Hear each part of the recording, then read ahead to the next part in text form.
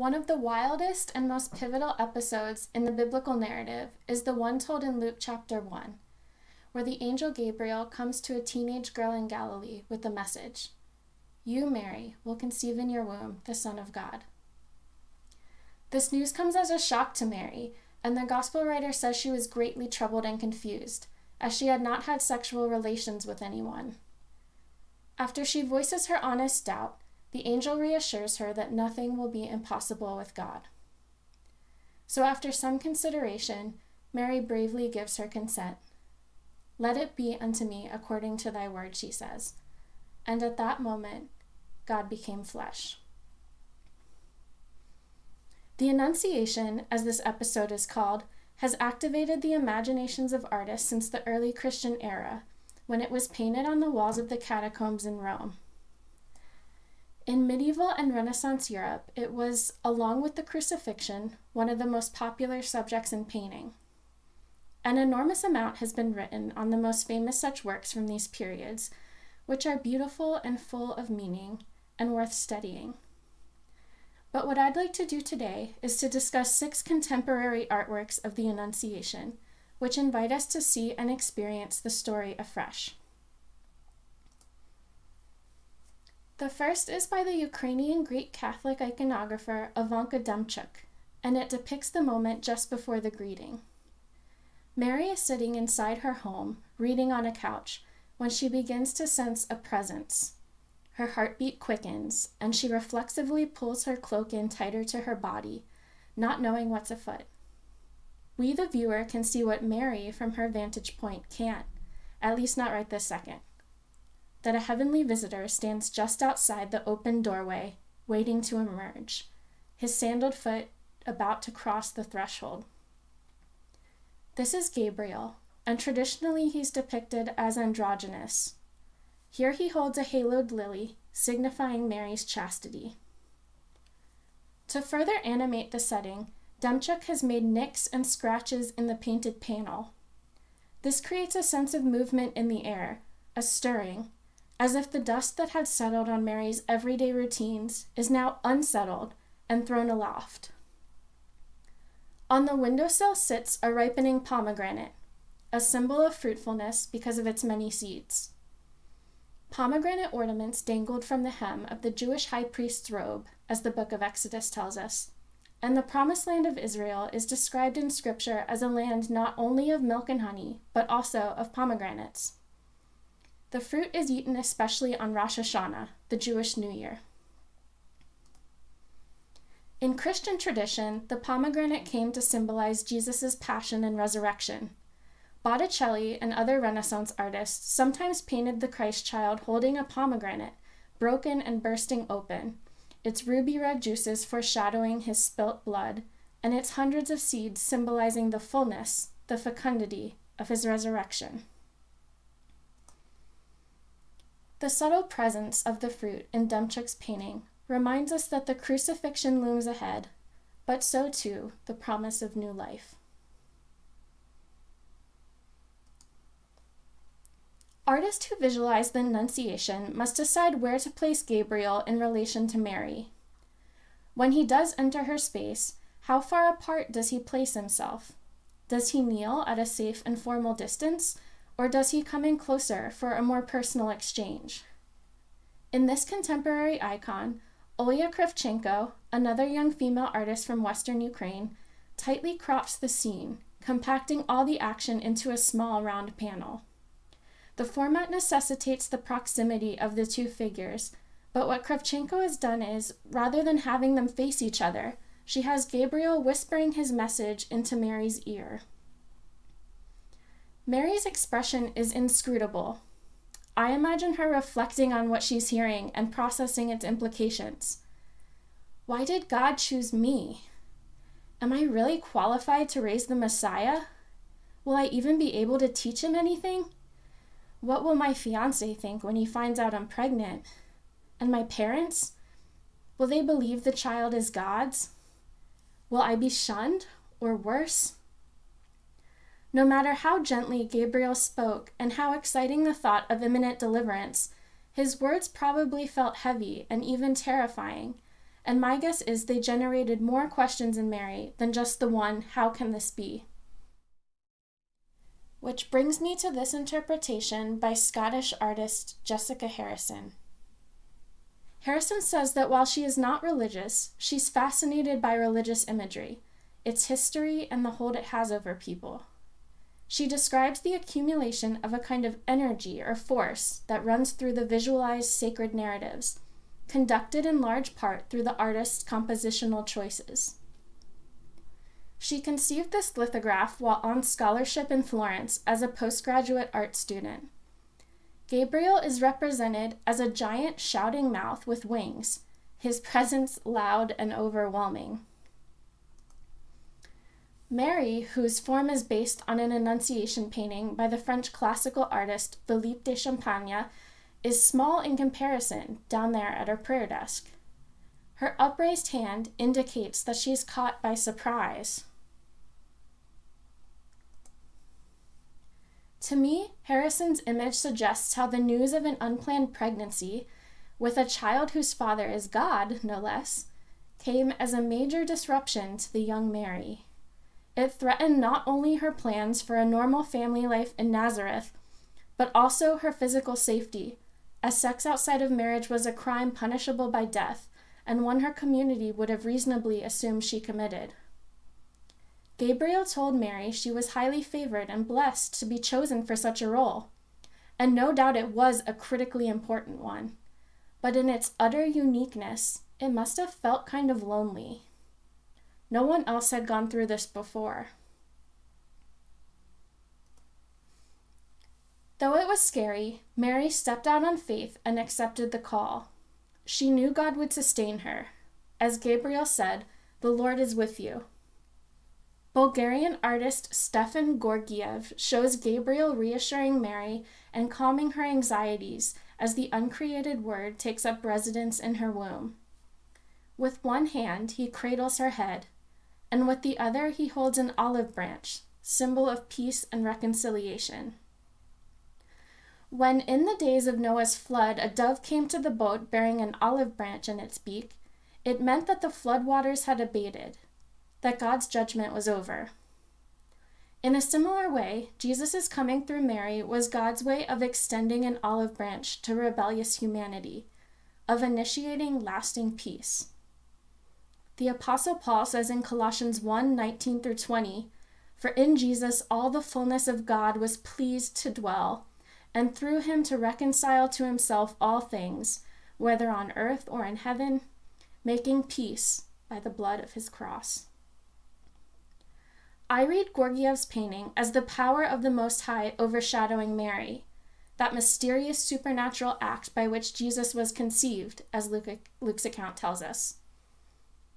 As biblical scholars point out, Luke's use of this expression draws on the Old Testament idea of a bright cloud that represents the immediate presence and power of God, at once hazy and luminous, both concealing and revealing. For example, the power of the Most High was said to overshadow the Ark of the Covenant in Exodus 40:35. Theologians talk about how Mary is the new Ark of the Covenant. Just like the Ark in the Jewish tabernacle bore a jar of manna by which the people had been miraculously fed, so Mary bore Jesus, the bread of life, also descended from heaven. Metaphors can be drawn from the two other contents of the Ark as well, Aaron's flowering rod and the tablets of the law. Later in his gospel, Luke talks again about the glory cloud that overshadows in relation to the transfiguration.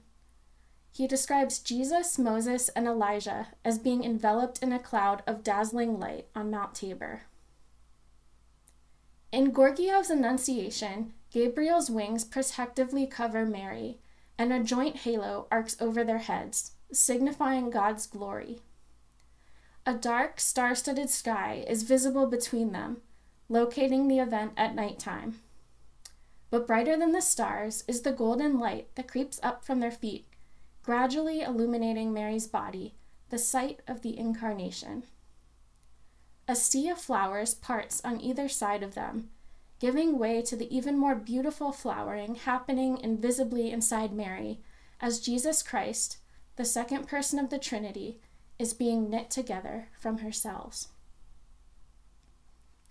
Though Gabriel's touch is tender and compassionate and non-sexual, Mary's awkwardly placed hands express discomfort.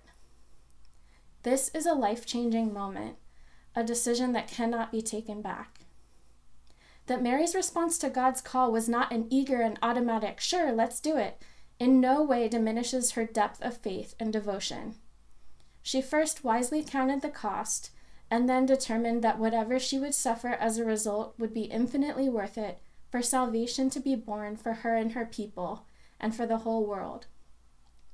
She may have retained some degree of fear as she moved forward, but she trusted God entirely, who bolstered her up, filling her with strength to persevere.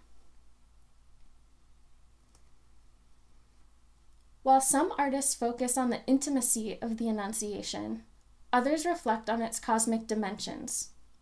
In this painting, which is in the collection of a Christian conference center in Kyoto, Indian artist Jyoti Sahi connects the episode with the Genesis 1 creation narrative. Just as in the beginning God's Spirit hovered over the primordial waters, breathing life into the world, so too did the Spirit hover over the Virgin Mary to initiate a new beginning. In the waters of Mary's womb, the Word became flesh, the firstborn of the new creation. Theologians have pointed out how in Mary's fiat, "Let it be," can be heard echoes of God's fiat from Genesis, "Let there be." When Mary says, "Let it be unto me according to thy word," she's essentially saying, "Let there be light."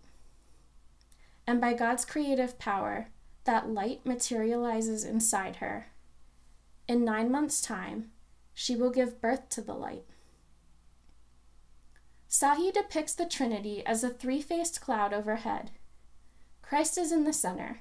His 2 fingers pointing downward symbolize, the artist says, his 2 natures, human and divine.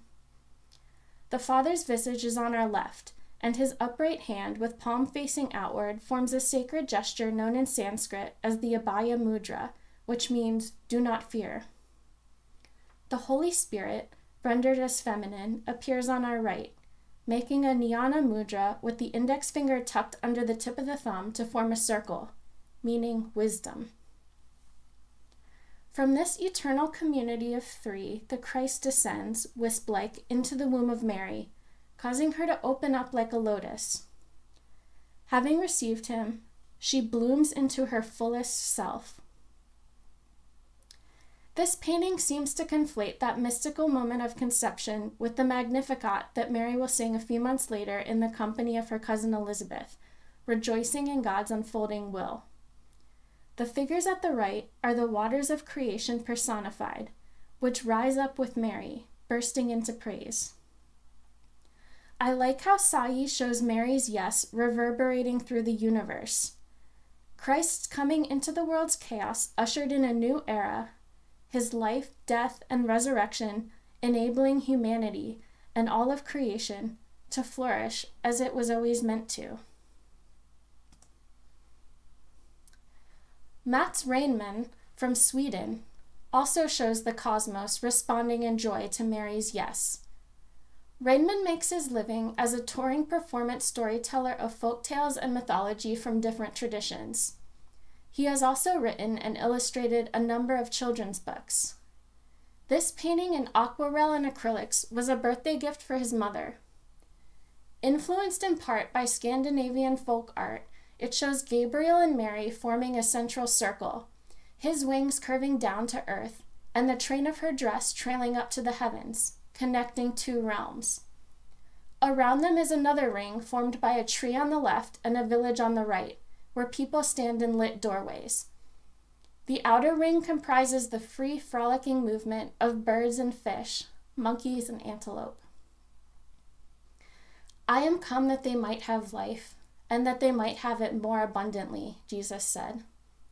This vibrant, dynamic painting conveys a sense of that abundance.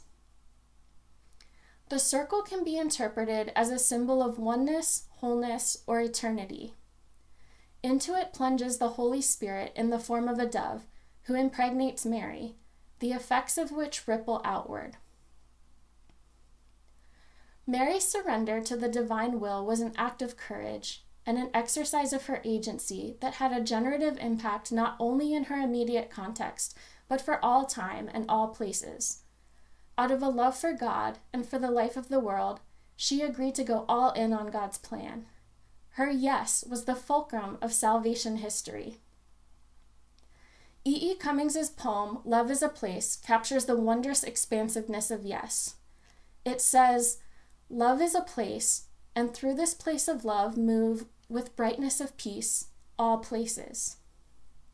Yes is a world, and in this world of yes live, skillfully curled, all worlds." God is still active in inviting us to partner with him in accomplishing his work in the world, to be conduits of his love. In this, Mary is a preeminent model. She heard God's voice and she obeyed it. She accepted a call that placed huge demands on her, but for which God equipped her to fulfill. She couldn't see the whole path, but she stepped onto it nonetheless, and God illumined it more and more each day as she continued moving forward in faith. When God calls us to a task, he fills us with the grace to do it. How do we respond to divine interruptions? When God comes knocking at our door and whispers or even shouts his will for us, and it's not what we ourselves had planned, do we listen? Do we say, "God, yes to whatever you have for me"? Whether it's a particular vocation or venture or relationship that God is nudging us toward or away from, resistance will only impede us from experiencing the fullness of life God wants for us and from giving life to others. Annunciation art can help us dwell more intently with one of the profoundest mysteries at the heart of the Christian faith, not with the aim of solving it, as if that were possible or even desirable, but so that we can grow in wonder and gratitude. Artists can reveal different aspects of a story we thought we knew so well, making it more alive to us. They can also help us see ourselves in the story, daring us to tune in to the annunciations in our own lives.